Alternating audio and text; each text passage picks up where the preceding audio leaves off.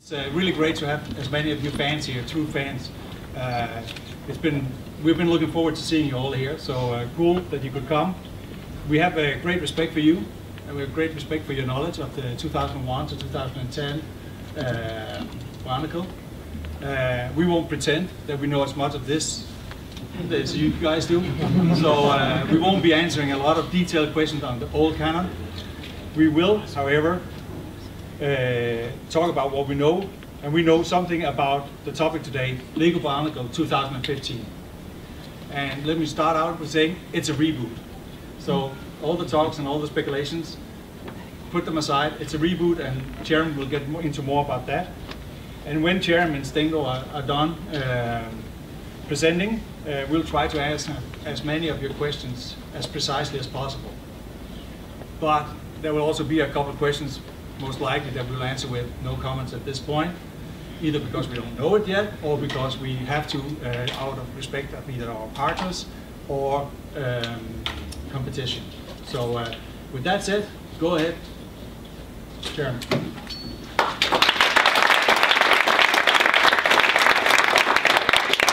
So guys, I hope you can hear me here, because I don't want to sit there. It feels a bit boring there. But the first thing is a new journey begins. Welcome to a new journey into the world of BIONICLE, into the fantastic and amazing world of BIONICLE. The first thing that I want to do is, I actually want to thank you guys for showing up here. But most likely I want to thank you guys for helping to bring back BIONICLE.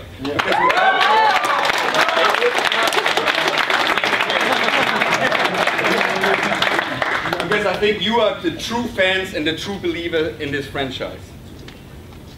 But anyway, so we are doing this, of course, for a new audience group. It's the kids from nowadays. But we want to respect the roots, where BIONICLE came from, when it first launched, what made it so big or unique. We think it's the mystic, the world, the mystic island, the cool characters, this sci-fi fantasy feeling, like this biomechanical feeling as well. As I said, the unique characters. We have the Toas here that we brought back. We're gonna bring back Makuta, the main villain. We looked into all the awesome functionality that these guys did when they launched it the first time. But of course, we also want to bring back the ultimate masks of power. So, but you can ask yourself, what kind of flavor? What kind of flavor did we add to the BIONICLE Primal soup? Because when you have a delicious recipe, you actually don't have to change a lot. You know, you have to see how was it done.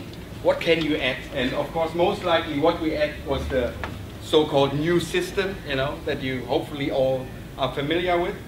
And then we looked into different kind of play triggers that I want to show later on, that we kind of refined towards our new building system. But we thought, like, let's respect the roots, let's put all the nice stuff in there, and let's not make it too salty. Now I'm just going to give you a small sneak peek from the concept. Of course, I can't show you everything, because we would sit here till 2 days or something like that, but you can see from the wall. That's fine for you. That's fine. So let's talk. In the beginning, there was. So, but the sneak peek is going to be from concept to product, and here on this picture you just see like some concept art on the packaging design that we went through, and on the right side is almost the final product.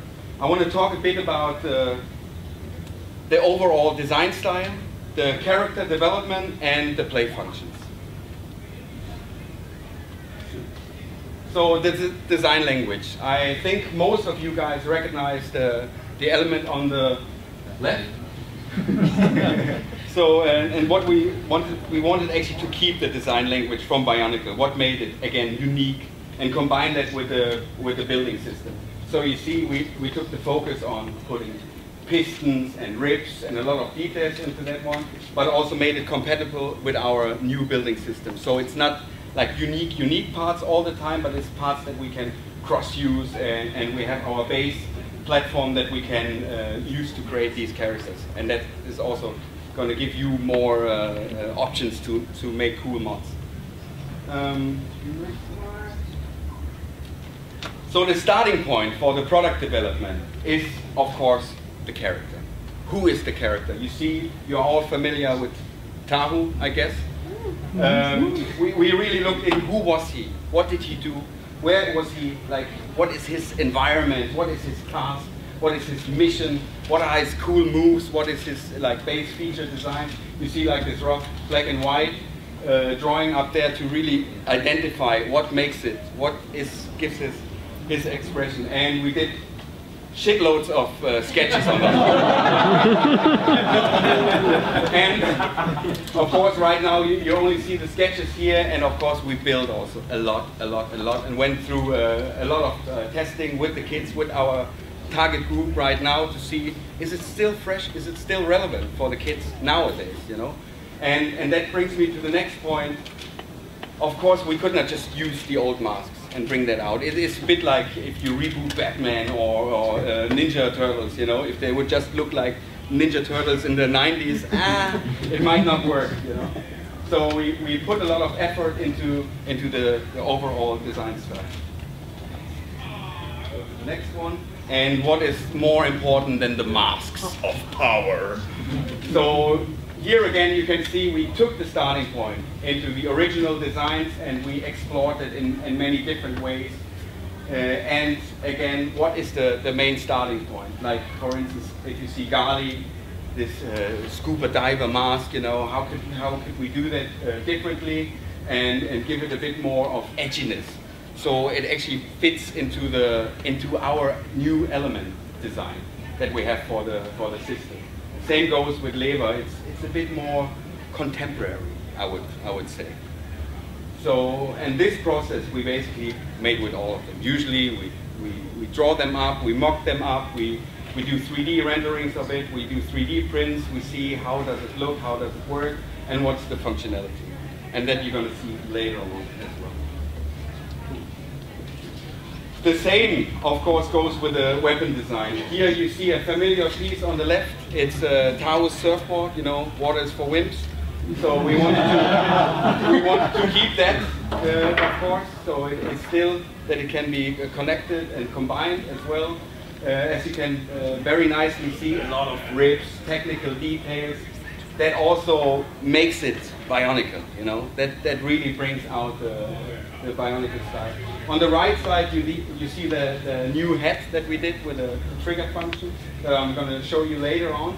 And also there we took the starting point from the original, like even like the eye lines is almost the original one that we took there, and then we looked into the expression. How can we make a bit a different expression towards that, so we can also use that later on for animation content or that kind of stuff. But let's go to the play and function. There's plenty of play in the box. I mean, if you just see this is the packaging, how it will come out. If you just see the left side, you actually see a small story in the box that we already put in there, and also to start the kids in a movie. So what do they see, what can they play without, like they just go into the shopping aisle, they see what they get, and you see like he's surfing on lava, so most of you recognize that as well, that we kept the cool move of him surfing on this plane. There's his ultimate mask of power in the box. You get that there's a small conflict in there with the skull spiders that tries to grab the mask and bring it to his master. And that is also converted to the backside where we see all the functions. But I guess to show you the functions, it's better to show you the models as well. So what I will do now is, I try to go back here. You are some of the first people, you are the first people outside the Lego booth to see these models. Yeah, I can show anyone outside the company.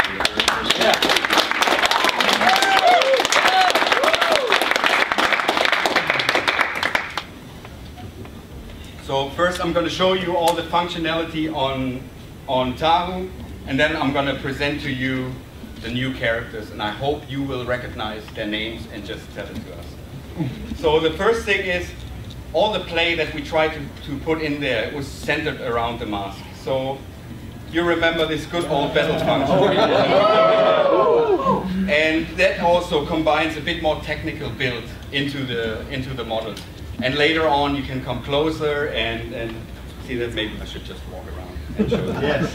So, you know, and we made it quite easy and decodable for the kids as well to see, okay, that's a yellow button, this is where I have to play. Then the second thing, you remember the pop-off function that we had introduced for the first launch, and it was actually, some kids thought it's a faulty element because it was not shown at the box or somewhere else. So we thought, can we do it? Can we integrate that more into the play? And we figured that trigger here on the back, and what you have to do either with the battle function, you have to hit it, or in role play, you have to hit the back, and the mask will pop off. And another cool feature that we also reintroduced is, you see his blades, and these blades can easily turn into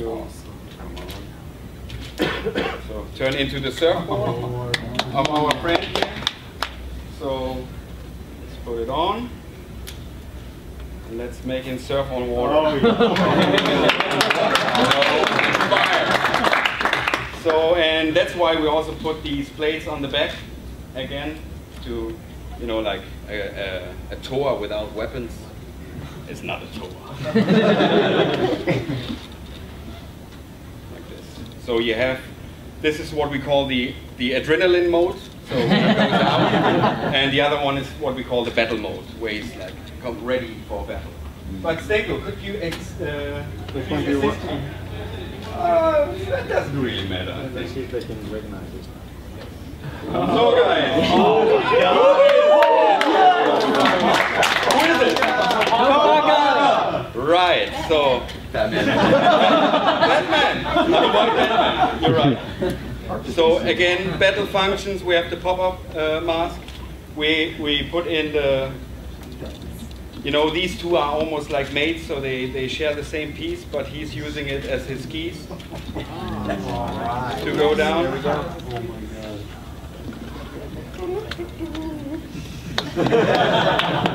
So let's get the next one. I go a bit louder here. Who's that? Leva. On Leva, we also, like, they have all the battle function and, you know, the flying mode, adrenaline mode, and then you can easily detach these and put them into the battle X function. Okay. And again, the unique mask for Leva. Next one, Stenko? Yes. Here you go. Yay. So, who is that? Yeah, come on, who is that? Oh, Gali! Yeah. So, and Gali also gets the function here, and her staff can basically transform into the flippers.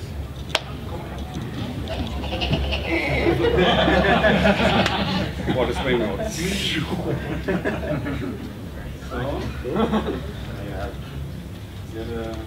another guy here. There we go.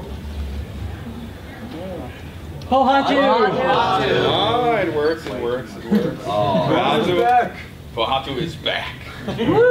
One of our coolest characters here, Pohatu.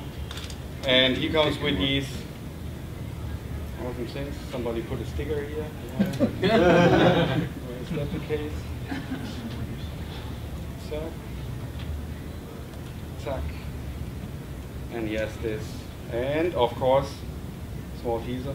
Do you recognize this element? Yeah. So the return. So we also thinking about you guys. We're bringing a couple of pieces back. So he's ready to. Awesome. Go through the tornadoes. Last but not least. Last but not least. Onua.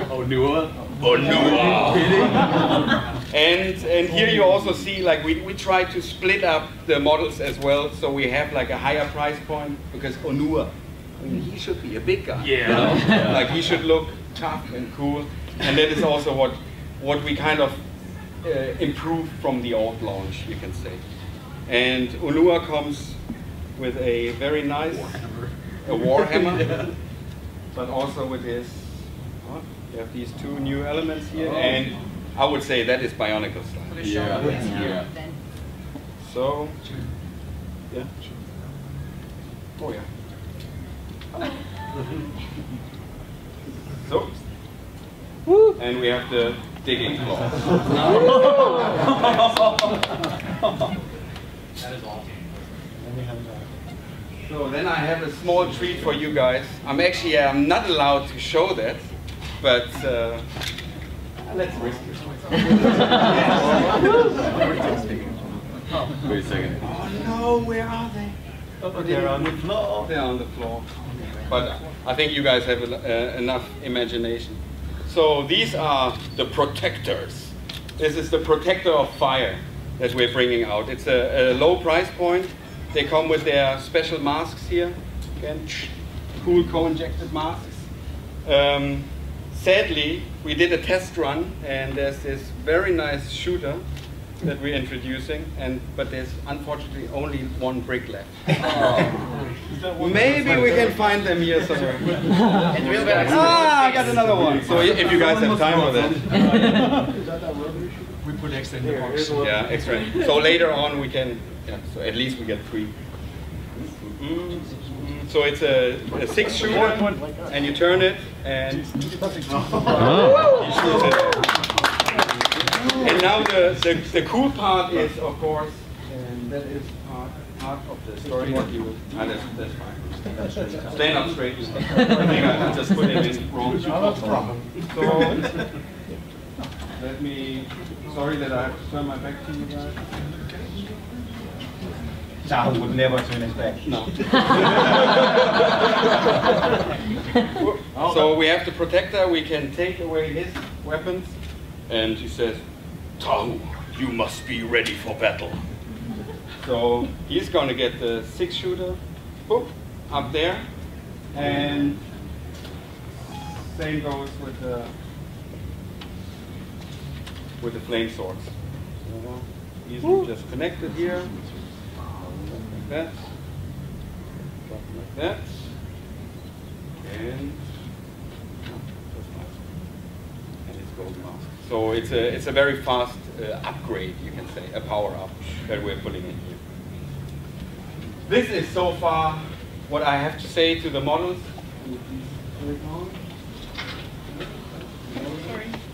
It is fine. Maybe, It's fine. Jerome, Yes. maybe we should mention that each of the models, of course, come with a... Yes. As you saw also on the box, each of the models comes with the golden mask of power for them. Finally. So they have their own mask in there. Each of the box comes with what we call the skull spiders, the stealers that can also be attached onto the guys. So taken over. And that can also grab around the mask, so you can role play on this one. And there is much more to say to the models, and I'm sure that you guys, if you start up your YouTube channels or talks about these models, you will find even more and more details, like the chest pieces, the unique prints on that that we put in there, the masks of power that they have, and also other features and functions. But now let's swift to another topic. Yes, fine. Let's swift to another topic, which is I want to welcome you to the island of Okoto. Because what is Bionicle without a storyline? But instead of me telling you the storyline, we prepared a small teaser for you